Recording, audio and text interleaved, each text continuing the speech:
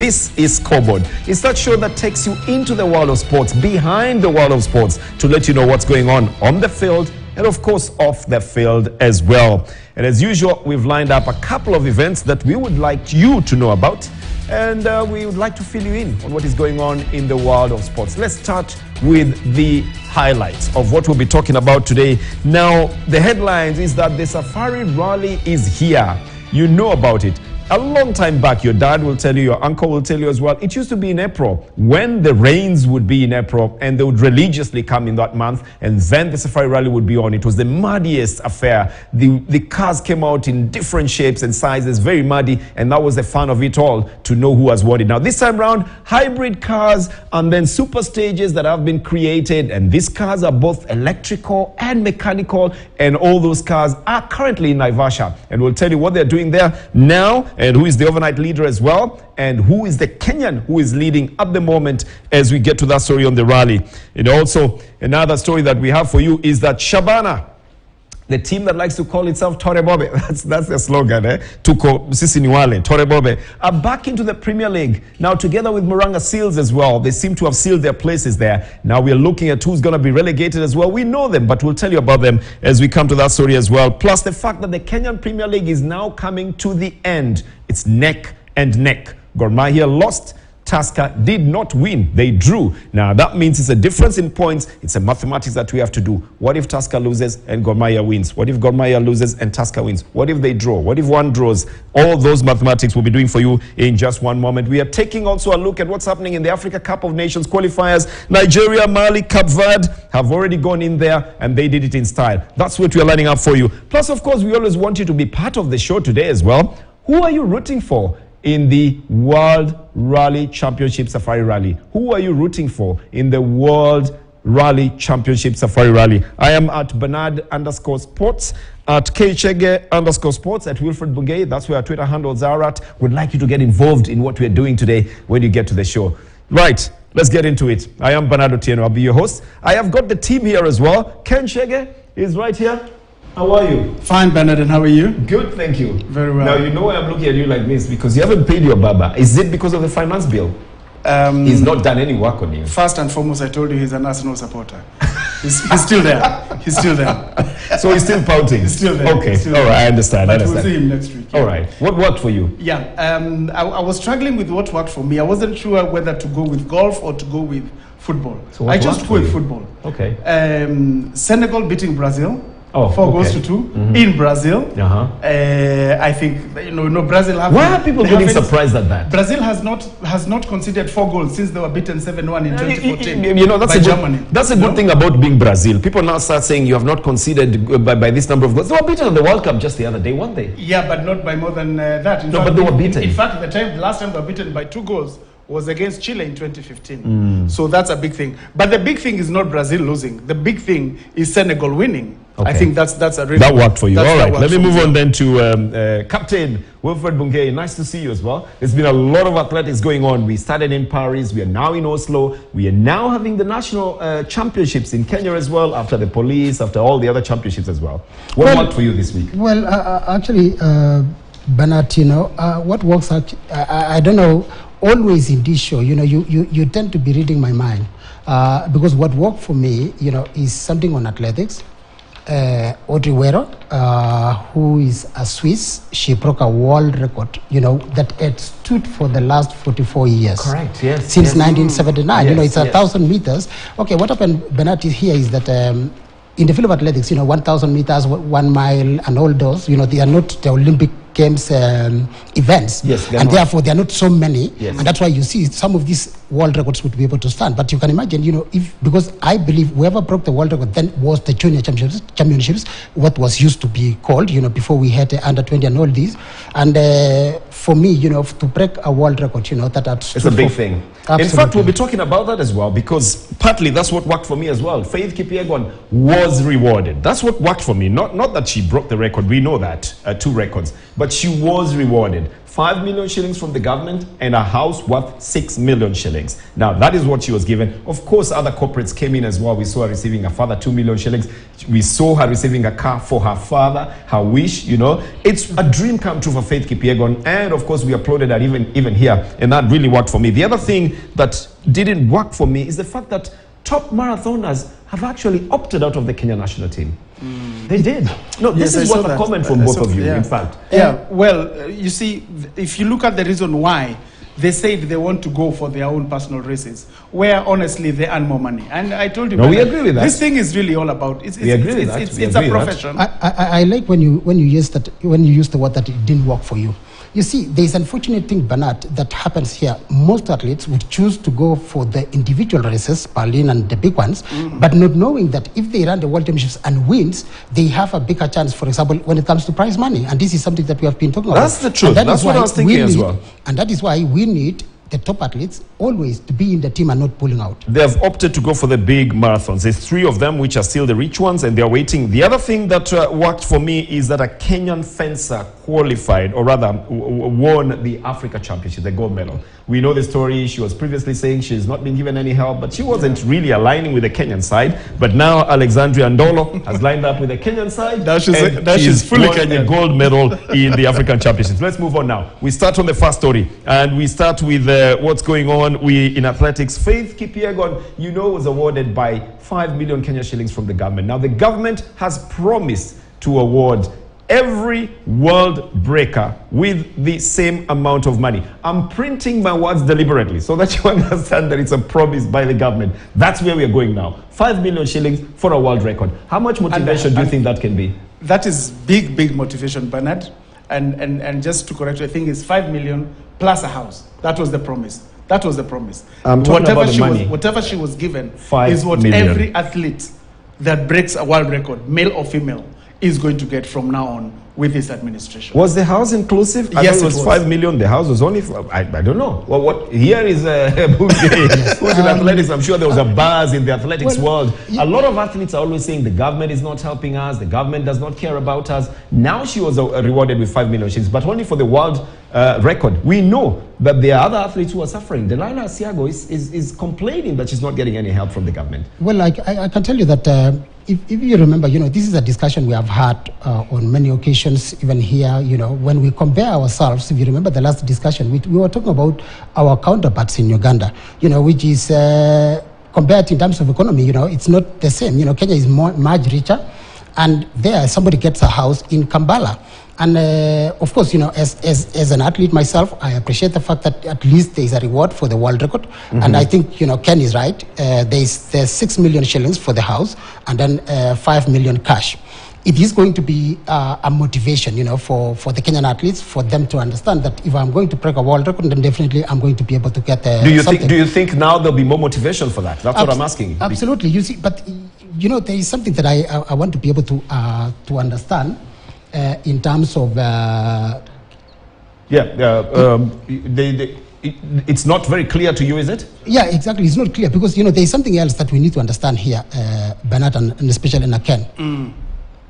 When we are talking about world record, how about the juniors that will break world records? No, but it's we are going to have. It was every athlete. No. That's why I specifically said every athlete, male or female. I am talking from an experience side, because I do understand. You know, most of the time you would find that some records, let's say for example 1,000 that we are talking about, or 1 mile.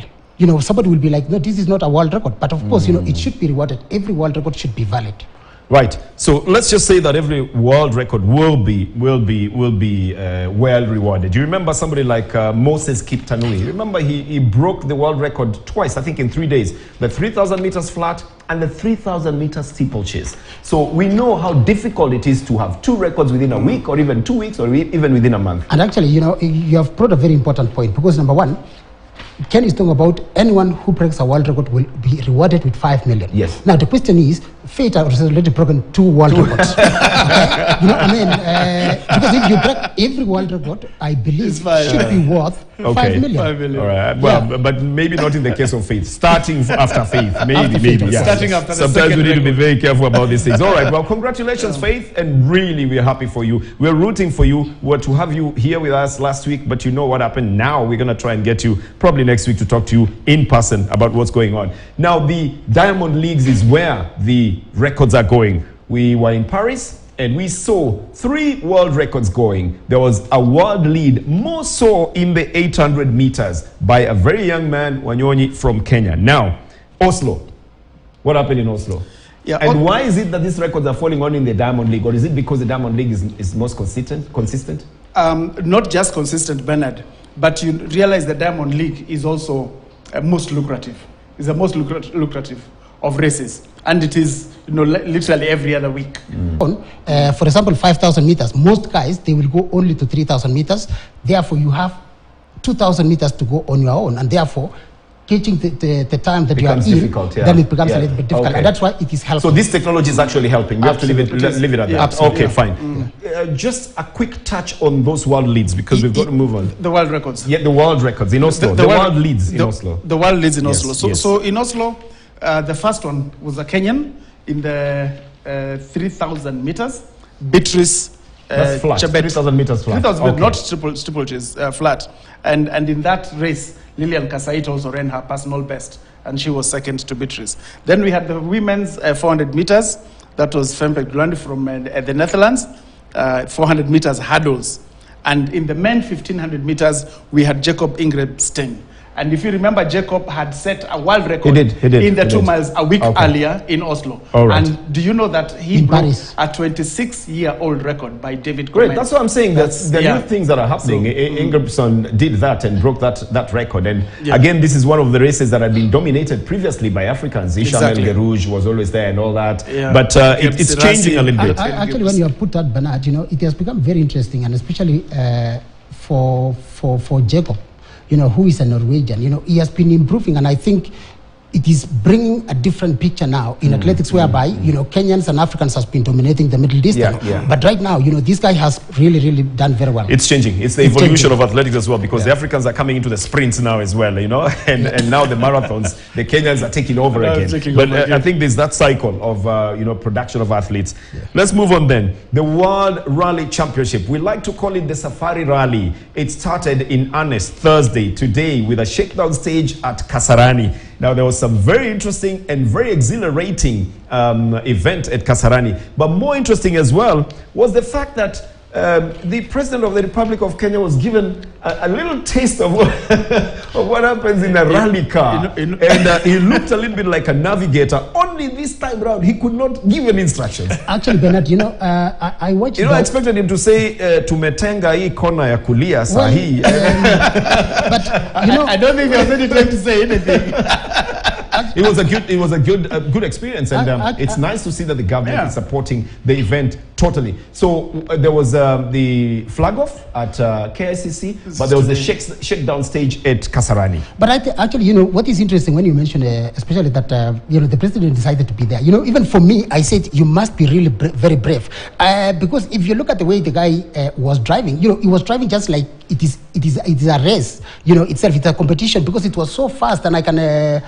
You know, I can only say it's meant to be fast. It's meant to be fast. Yeah, and you know, you can imagine, you know, the adrenaline that is there. Yes. With that kind of speed. Well, that's what it is. Now, this is similar to a gravel kind of race, you know, and then the super special stages have been created deliberately, you know, for the fans as well to be able to see what is going on and all that, the stages. So, as of today, we have been told Estonian Ott Tänak is the overnight leader after the 4.8-kilometer Kasarani speed test, and Carl Tundo is the leading Kenyan at the moment. Now, we know that they will be moving tomorrow again to Naivasha. I mean, that's where it will be starting from. And there are different stages that they will be running in tomorrow. There is the complete list, which is long, of how they will start tomorrow. But we know that They'll be in Kedong. They'll be in what do you call it? In Naivasha, in that area. And there's the geothermal loop. There's 3 loops that they will be repeating tomorrow, Friday, as the first event for tomorrow. But this is the 7th event in the World Rally Championship calendar, the Safari Rally. Yeah, and it has the most entries since the Brazilian race that was in March. And that just goes to show you the interest, the immense interest that this rally shows. It is one of the most grueling, if not the most grueling, of rallies, because you race under, one thing you must appreciate, you race under extremely natural conditions. In other countries, they try and make the track this way and that way, but here you race exactly the way it is. And yes, you do. Yes, you do. And in nature, in wild nature. Yes, so nature. Tomorrow they will be at Loldia. That's Super Stage 2. So Loldia, the first lap. Then Geothermal, Super Stage 3. And then Super Stage 4 will be Kedong. And then they go back to Loldia. And then Geothermal. And then they repeat it with Kedong. Now, I was bringing to your attention the fact that this is the 7th in the rally calendar. There is the Rally of Monte Carlo, which was won by Sebastian Ogier. Then Otto Tanak, who's here in the country, won the 2nd one, which is the Rally of Sweden. 3rd one was Mexico, which was again won by Ogier. Then Croatia, then Portugal, which was won by Rovanpera, and then Sardinia, and then now the Safari Rally. Next, it will be Rally of Estonia and other rounds. But you know, we had a little action that was coming from there that we'll bring in later on because it's the focus of our discussion today. So we might as well move on to the next item that we have lined up for you in today's program. And Kenya's national soccer team is called Harambee Stars. Harambee, you know, is a word that means to pull together. I can trace it down to the Hindi origin of the word itself, to pull together. And people have pulled together. But this time round, the Kenyans are feeling a little bit let down. The team did not depart on time. The reasons given were that there was lack of flights. Everybody has discounted that, including Kenya Airways, who said the flights were there. So somebody was lying about that. Now, they played 2 matches. One against Pakistan. I don't know the ranking of Pakistan. And they lost against Mauritius. Now, this has not gone down well with the Kenyans. And I would say this, you know, if you look at the ranking of Mauritius, as you asked, Bernard, you know, they are ranked number 180 in the FIFA World Cup, okay? While Kenya is ranked number 78. And I think that is why it has rubbed Kenyans in the wrong way. When you have a team, you know, that is ranked number 78 being beaten and then beating Pakistan. The only thing that I think most of us we know about Pakistan is cricket. You know, not really football. And allow me to say that Pakistan is ranked 195th in the world.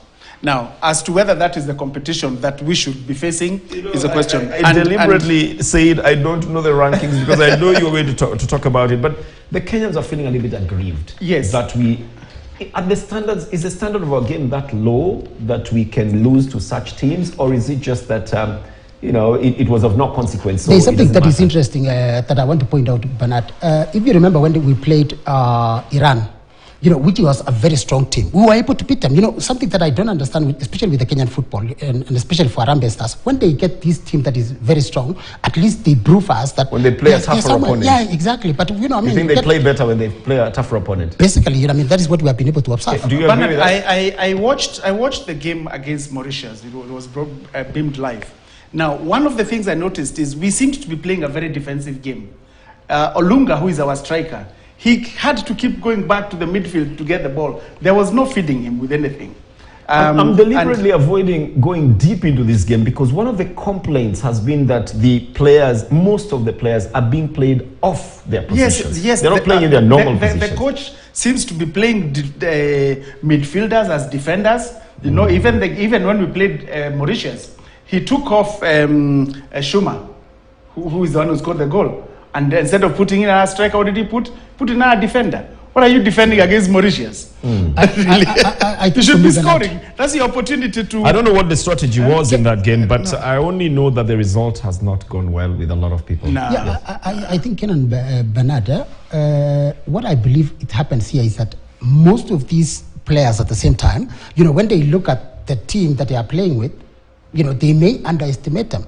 And that is why they are able to, you know, we are able to see the performance that we see. Because if you underestimate anyone, regardless of the position that you are in the world, definitely, you know, you will be able to. I'll tell you something, you never underrate anyone who gets onto the field with you. You never underrate them. Absolutely. They have a reason to be there, and they're also playing for a win and nothing else. Yeah. But let's move on now to probably a happier story. You know the term Tore Bobe? It's a kissy term that means we are the ones, we are here. And that has been the chant the whole week because Shabana Football Club is back in the league. I don't know why there's so much celebration about it. The Kissy Nation is happy about it. The rest of the country is celebrating with them. 2 decades they've not been in the top league. And Shabana is now back. Yes, well, Shabana, because we are talking about the league coming to an end this weekend with the last matches being played on Sunday, all the teams will be on the field at the same time, simultaneously in different grounds. Shabana are back, and so is Muranga Seals getting into their first chance into the Premier League. Yes, the first time for Muranga Seals. And by the way, their last match is against Shabana as well. I think that's this weekend.